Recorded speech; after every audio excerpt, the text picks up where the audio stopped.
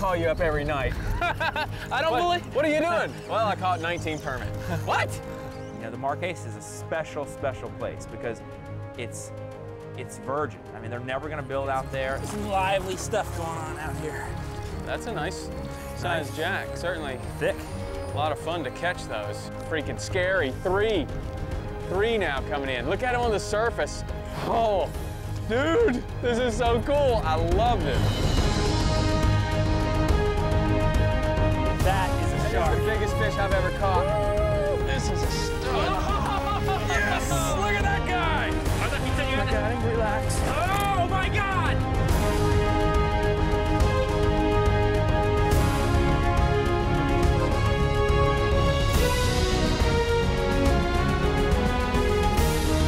The Suffolk Saltwater Experience with Captain Tom Rowland and Captain Rich Tudor.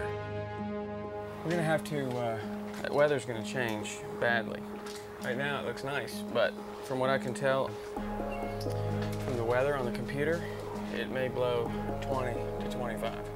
So I'm gonna bring some permit rods, shark rods, tarpon rods. Everything in the arsenal, of course, like always. I think that's gonna be good, but I'll start with these. Downpours. Dangerous lightning strikes. Looks like a good day. I got a couple rods out in the car and stuff like that. I brought that big shark rod. Yeah.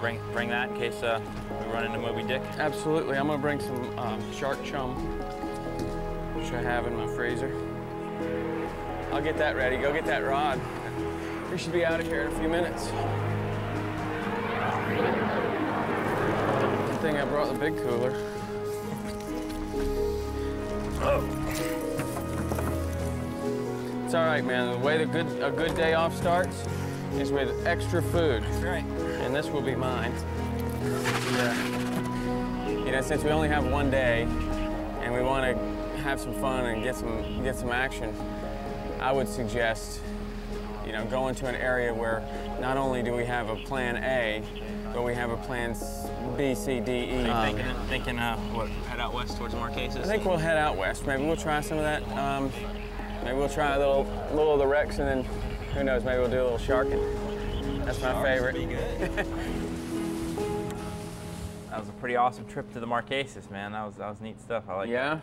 I mean, that was a neat experience. We were there at a time of year that I never get down there early in the spring.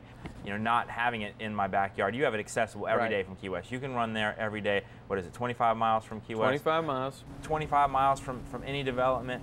On top of that, it's 25 miles at the end of the road. I mean, this is the southernmost point. This is as far as you can drive. This is one of the things that saves us from the crowds, is it's hard for a lot of people to justify going through Key Largo where there's great fishing, then going through Islamorada where there's great fishing, going through Marathon where there's great fishing, Big Pine, Sugarloaf, on and on. They keep thinking, man, we're passing over all this great fishing and we can have a great fishing trip anywhere out here. I'm tired of driving, let's just put the boat in, you know, to come all the way to Key West, put in at the end of the road, and then go 25 miles out there. So it's a real treat. So you got your crabs all ready? Yeah, man. All right, we're gonna make just a short little run, because we definitely want to be prepared before we get to a spot like this. And then we're gonna troll and motor around, and we got some clouds up here that are messing up our visibility, but we should be able to see them. They're gonna be right up on the surface. And so what we're gonna do is just go ahead and make a little run. The tide's gonna be flowing this way, you know, like this. So if we can, what I like to do is troll and motor up tide, because the fish are looking directly away from you, and they don't see you coming or hear you coming or anything like that. So what we're gonna do is make a little run. It's really, really cool because you can actually use the trolling motor in the bay boat, move around and sight cast these fish just like you do on the flats. That's my favorite part of it. It's not like just anchoring up, chumming, dropping back, catching a fish every now and then. This was, you know, what we'll do out there is actively pursue these fish. As you catch a fish out of the school, maybe the school moves a little bit, you can move with them. I like to pursue them from down tide up, throw the crab over the top of them and bring it down. And you can catch some really big ones as well as a lot of numbers. You know, and that's really cool. There's a lot of stuff that goes on out there. We only scratch the surface. Oh my God. Almost out of the water. Look at him right on the surface. Look at that. You can see him. Look at a school of 100 fish right there. The Hawks Cay Saltwater Experience, presented by Yellowfin, is brought to you by Hawks Cay Resort Marina and Villas. All the fun of the Florida Keys in one island resort. Yellowfin, only in a Yellowfin. Quantum Rods and Reels, fishing at a quantum level. By Mercury Marine. Lowrance, makers of HDS, high-definition systems. By Bass Pro Shops, your adventure starts here. Sperry Topsider, a passion for the sea.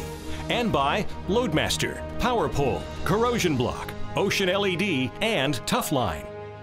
Yeah, the Marquesas, the fishing is great out there. It's a win-win situation for everybody. I mean, you could go out there, and even if the fishing isn't good, or you have mediocre weather, or whatever happens, you're not catching that many fish, it's still, I mean, it's like the equivalent of your Everglades. You go up there, it's beautiful, you see birds, you see, you know, a very wild situation up in the Everglades. The same is true for the Marquesas. Absolutely no building out there, no development whatsoever, no roads to get there. In fact, you know, it's very shallow. Only you're limited in even the type of boat that you can take out there. So, you know, very few people are going there, with the exception of the fishing guides. Got a little chop here, but I think that we'll probably be able to fish in some nicer water. I don't want you to get seasick or anything. I think I'll be all right. We get out there and, you know, you're like, all right, let's just stop here, get rigged up, and we're just gonna drift by. I remember that wind was picking up, so we were just kind of drifting with the wind. And you're like, oh, look out there on the surface, and you might see a carpet of, you know, it looks like a football field of permit right on the surface. I'm like, yeah, okay, you know, whatever. And I look out there, and all of a sudden, like that, and then it was just, you know, I mean, I couldn't believe the number of fish there were. And you expect to see a big school, like 100 fish or something? Like right there? Look at them right there. Yeah, like that. Like right there. 100 fish. You're on the wrong side of them, though. This is where the local knowledge plays a little bit of advantage. My crab went right through him without... Oh, he just ate it right there on the surface. I'm on. I'm gonna let you get on. I can't because he took off. Go to the right, go to the right, go to the right. God, that didn't take long. Take long. I didn't bring you out here for anything but to catch fish. All right, Rich, there's another school right out here. God bless. I call you up every night. I don't believe. What are you doing? Well, I caught 19 permit. What? Look, right out in here. The most important factor in any of this. You have to worry about. Oh, I see them all out there. I see a big carpet of them. Oh, those might be kudas there. No, that's a permit. The most important part of any of this kind of fishing here. Look, right here. Oh, I got him. I got him. Big wad. Now just let it be a live crab. You don't need to be. He's coming over to it. Right He ate it. They ate it. You know what? We're gonna catch these on fly, man. Are you on? You're on. Hello. Oh my God! Almost out of the water. Look at him right on the surface. Look at that. You can see him. Look at a school of 100 fish right there. Look at that, right at the boat. My God, you've got a fishery here. Look at that. Am I kidding? Oh, you just lost something. I think I'm moving to Key West. Oh man, now he realizes he's hooked. Now he's figured it out. Now this is all this pre-spawn behavior here. See how, look, how many times do you see them biting at the other one's tail when they're hooked and stuff and hanging around? I told you the other day I went to net one and I almost netted because, you know, we're right there and the other fish won't leave him alone. This is incredible, man. Absolutely incredible. I guess I'll have to do the netting myself here. I mean, it was so exciting for me when we first got there to, you know, get on that big school permit.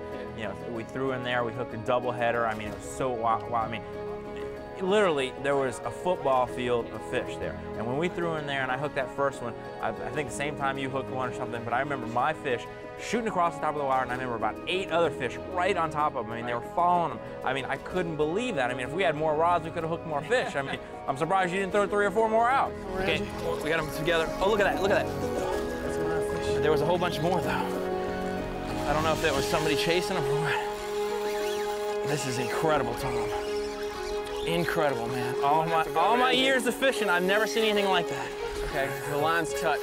You gotta be so careful about that. All right. That's how I used to do it when I was trout fishing. I just grab mine. Oh, look at that mine got cut by a shark, Not today, though. That was an old wound, huh? Not today, though. These are survivors, man. Look at that, man. Not today. That's at least a week old. Look at that. Look at that, Tom. Talk about a lucky fish. Man. And I would say that shark that tried to eat him would be a lemon shark, probably about 40 pounds. You know, looking at the bite mark on him. Look at that. His mouth is that wide, and he came up and caught him a little bit, but didn't get to eat him. Oh, that was probably a week ago. You figure he'd been hooked before? No. Look at, you see the teeth marks, the individual teeth marks. You can actually see the individual teeth marks. Man. I'll tell you what, this is a place where these fish have to be survivors. That little area is the epicenter of permit fishing. I mean, it all happens there. You can see every situation that a permit lives in is right out there. I mean, it is a place for the master's degree of permit education because, I mean, it's like anything that a permit does, they do out there. See if we can make these guys go back and see if they can survive another shark attack. Oh, that's awesome, man. You ready? Yep. Time's going. Oh, twins. Who's going to be the first to get the crab on? I'm going to get a crab on first. I'm getting a crab on first. Oh, man. That's awesome, Tom. You are unbelievably lucky to have this in your backyard. We had 10 bull sharks around us. I mean, everywhere we look, there's one. Okay, here's the one right here. This guy's going to come in.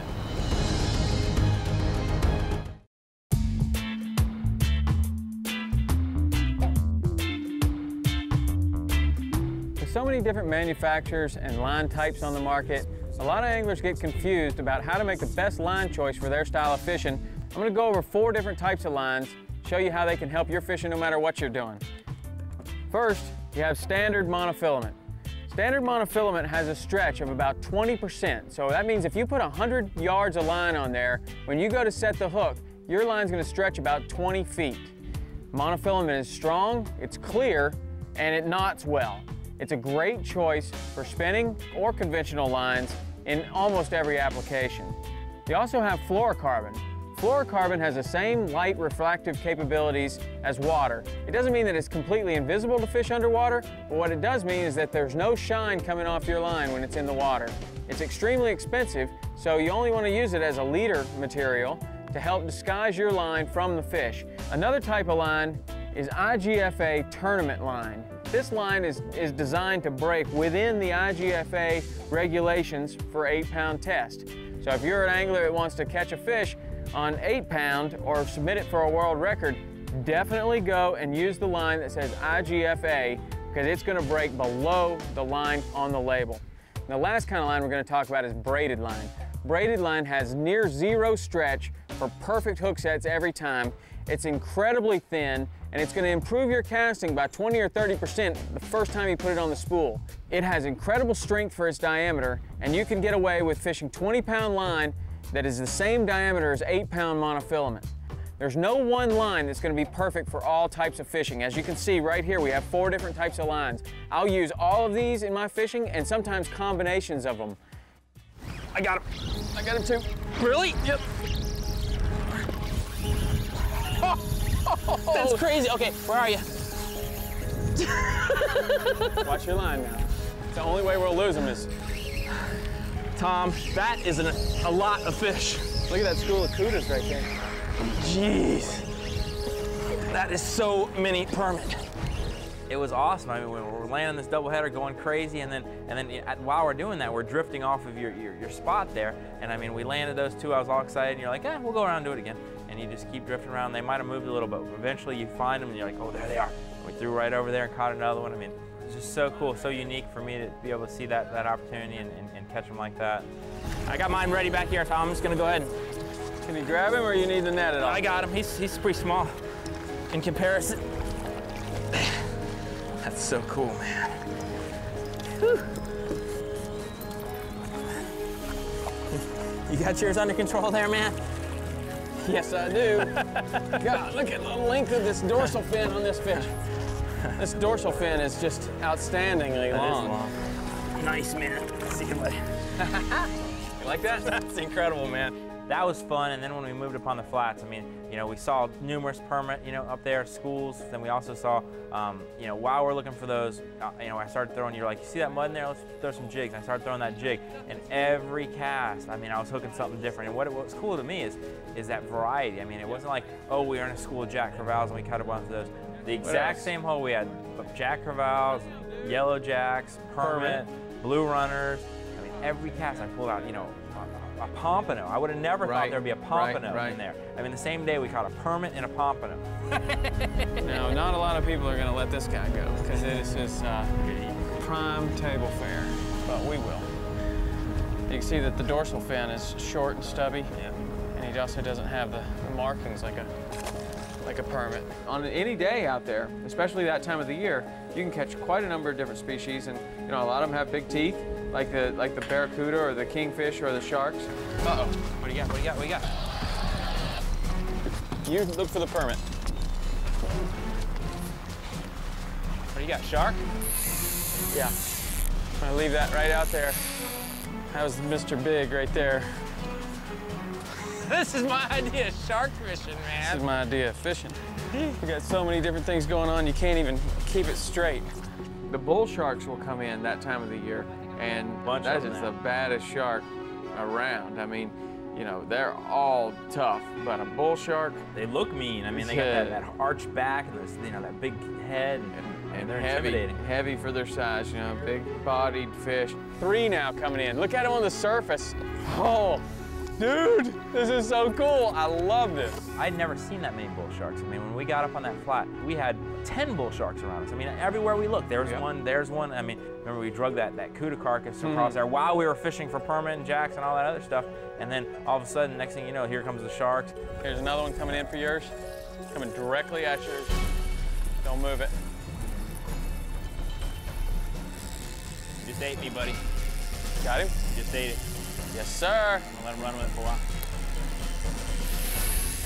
Tell me when you're ready. I'm ready. Oh, yeah. Got yourself a bull Oh, there, shark. look at him jumping. Look at him jumping. Oh, yeah, look at him jumping. Oh, my. Oh, my. That's pretty cool, man. Oh, my. I've never seen a big bull shark like this jumping, man. That's a pretty good size one, huh? That's a decent sized one. Not the moose that we're after, but he's the right species. Definitely a bully, I think, huh? Bully boy.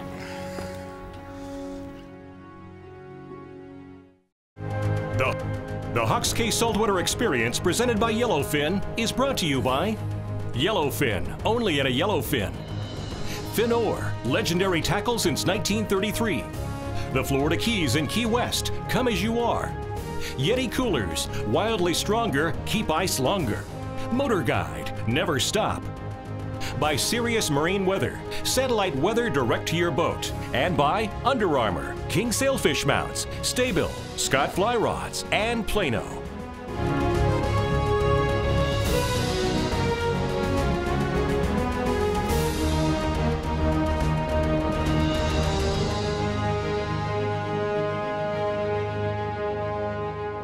Coolest thing for me was to catch all that variety in one location and then cap it off with that big bull shark. I mean, you know, we were seeing in that one little hole, we had caught permit, jacks, you know, all this other stuff. And then, you know, while we're doing that, we had that cuda out and the shark started coming in. And then we cap it off with about a 100-something pound bull shark. I mean, just, that was an awesome day. I mean, really exciting. And, you know, to me, it was different. I was in that unique environment. It was a fun day and it was a special place, man. All right, I gotta get my gear on. Hang on 1 second. Get suited up for battle. I'm anxious. Just throw that out there in case you want to get a double. I'm anxious to see you wrestle this guy. Well, I really enjoy wrestling them. That's the right species. Oh yeah, that's a nice one. That's your perfect point fish for that tournament, isn't it? About right there, about 5 feet long. Oh, he's at least that, and certainly legal, and that's the right high point species, It right? doesn't really take. I'll tell you what, it's not the kind of fish you want to get in the water with, I wouldn't think.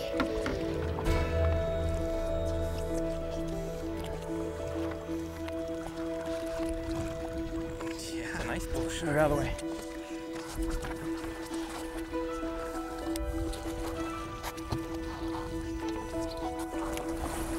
me grab something? Yeah, you just stay out of the way. Look at that guy. Okay, that's probably far enough. The I business can't end get down any there. further. Look up here. You got it in your Can't hand? get him in because there's pectoral. We caught around his pectoral. There you go. You got around his mouth? Yep. You got it right in that corner.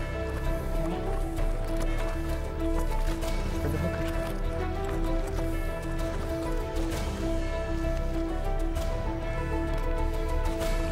Oh, nice. Got it. Nice. That was intense, man. I love that, man. I swear. To be able to harness him and keep him under control for a moment, take the hook out. I'll tell you what, man, that is really one of the coolest things. That was big, That one wasn't even very big, you know? But big enough. Big as you. I'll tell you awesome. what, when I hook into him, he took knew? off like a maniac, man. I'm ready to catch Jumped another one. twice. I mean, yeah. Let's do it. They're still swimming around.